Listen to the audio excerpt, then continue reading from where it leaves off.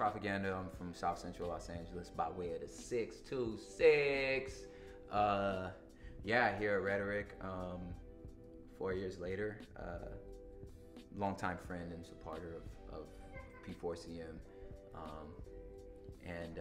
Yeah, they just asked this year if I could come back, and we shuffle some stuff to make sure we could be here to support the home team.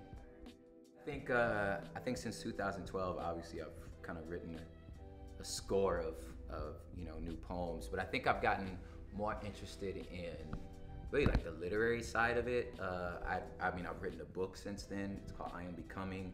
It's poetry and photography, and I think I've always loved, and like my favorite part of like doing like music and poetry is really the performance aspect of it. You know what I mean? And I've just always enjoyed the stage. But I think that yeah, like within the past 4 years, I've